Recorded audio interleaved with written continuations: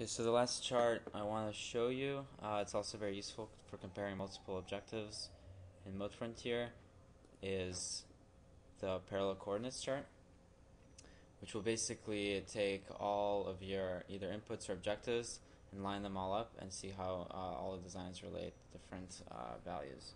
So to start, click on parallel coordinates down here in design charts. Again, it'll pop up the same window, letting you pick what you want to represent. And here there's no limit of how many things to compare. Usually I just select all of the objectives, hit OK, and it'll give you this chart. And basically, this will put a scale for each of your objectives, and then each line here represents one experiment, and it will connect basically what values were output from each objective for every test. And this is really great because it allows you to really see the relationships between different objectives for each test, but also to kind of narrow down the experiments, and it allows you to weigh what things are more important for when you're trying to analyze your results. So in this case, say I really want the output footprint to be as minimum as possible.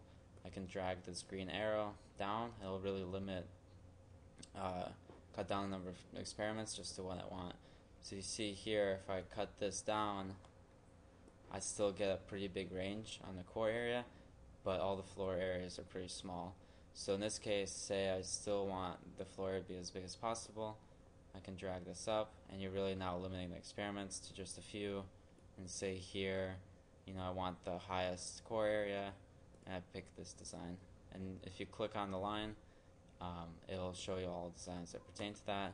Again, if you select it here, it's selected, so if you go to any of your charts that you've already created, that design is going to be selected, so you can see the results on the bubble chart. You can also see it in your design table.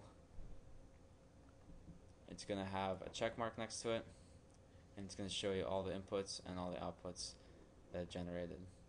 So that's pretty much it for the basics of modeFrontier.